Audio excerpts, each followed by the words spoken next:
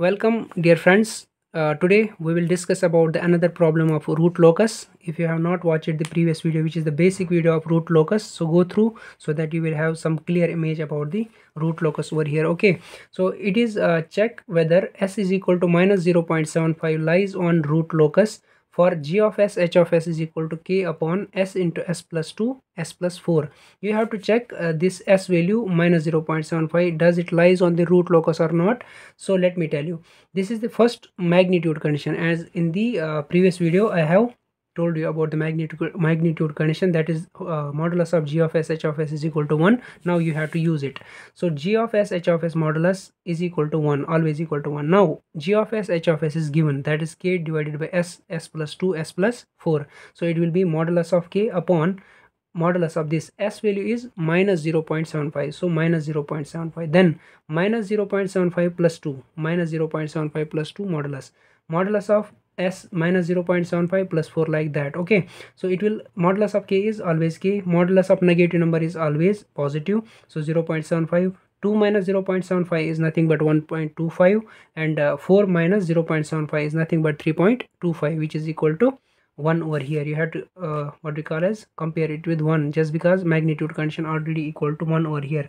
Then k is equal to, if you just multiply these terms, multiply it with 1, you will get k is equal to 0.3.0468. this is the k value for the magnitude condition.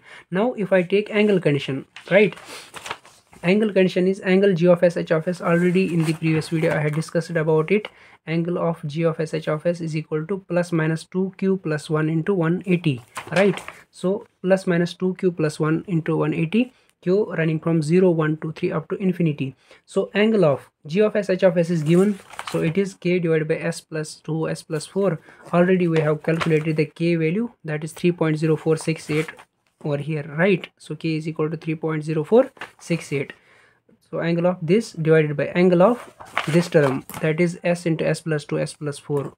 so you have to take here the value 0.75 already here, that is next is s plus 2, that is 1.25. when you just minus 0.75 plus 2, so you will get 1.25, angle of 3.5. I hope you are getting, I have calculated here 0.75, 1.25, 3.25. okay. So that is angle condition is equal to angle of but you should remember that you have to add imaginary part also, just because we are dealing with the complex pole or s plane over here, complex plane or s plane. So 3.047 plus 0j you have to add to each and every term wherever you will find s. So angle of 0.75 plus 0j, 1.25 plus 0j, 3.25 plus 0j, you have to add imaginary parts also.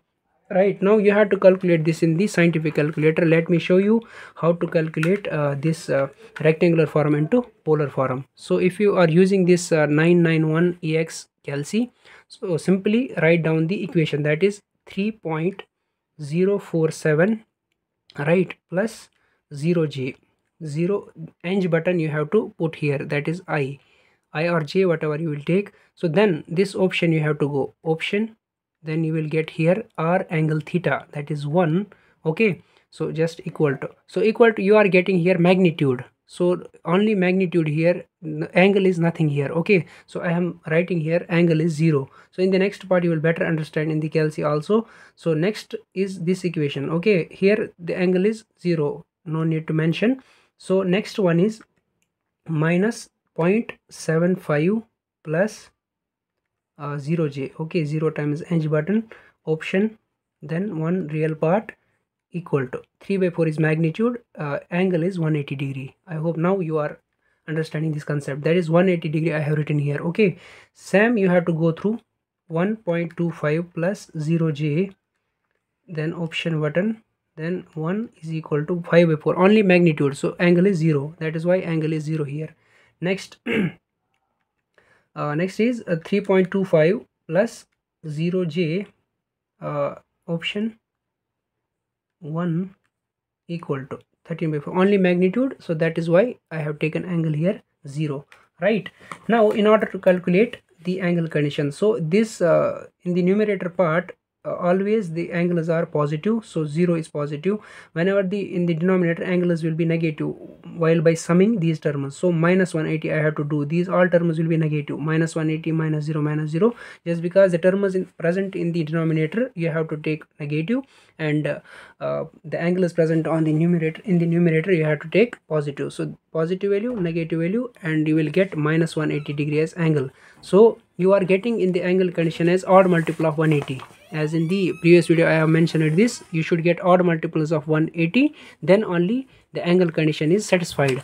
So here I am getting minus 180, so it satisfies the equation, that is s is equal to minus 0.75 lies on the root locus, just because it is satisfying the odd multiples of 180 degree angle over here. So this is the another problem. This is simpler one, this will not come in the man examination. Maybe the next problems which we will discuss, they will definitely appear in the VTU examination. So in the next video I will take this important problem as far as VTU examination is concerned. So g of s h of s is equal to k upon s plus 3 s plus 5 we will discuss in the another video. Thank you for watching my video.